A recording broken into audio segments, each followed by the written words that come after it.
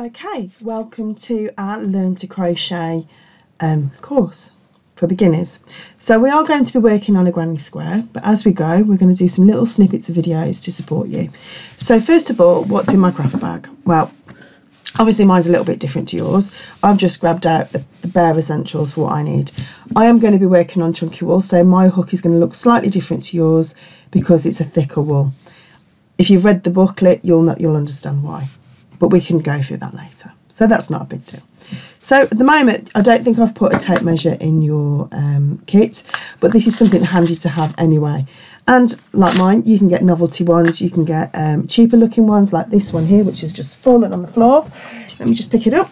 Here we go. So you can get ones like this. They're always handy for when you're doing your gauge, because obviously you need to measure it. You can use just a standard ruler if needs be, it's not an issue.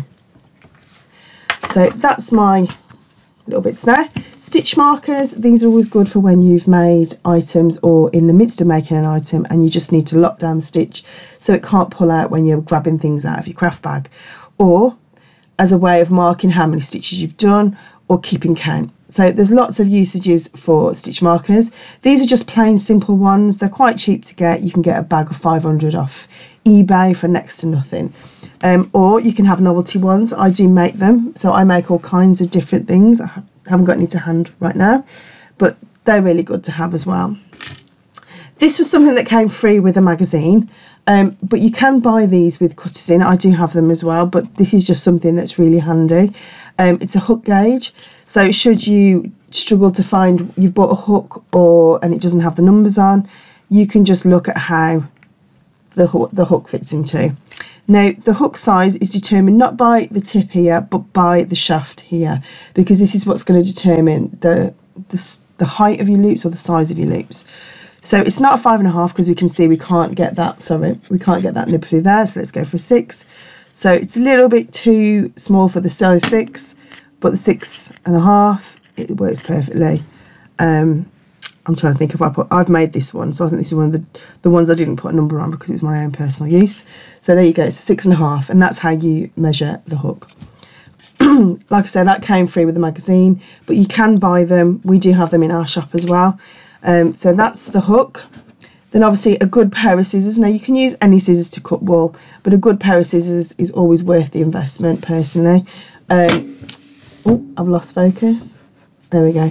And a wool needle. Now these are my preferences, these ones here with the nylon loop. They are brilliant because it doesn't matter what size of wool you use, it's so easy to just pull your wool through. You can open it up like so, and you can just pull it through with ease like so, and then you can tighten it up, close it down and tighten it up so it holds the wool like so.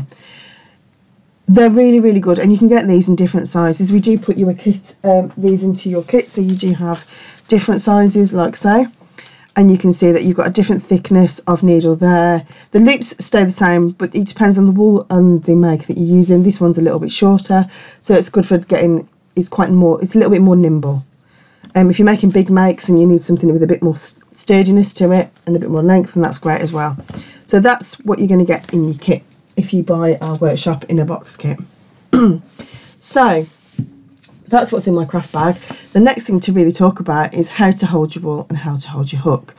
So what I'm going to do is I'm going to pause the video here, and then we're going to start on a new video for how to hold your wool and hook.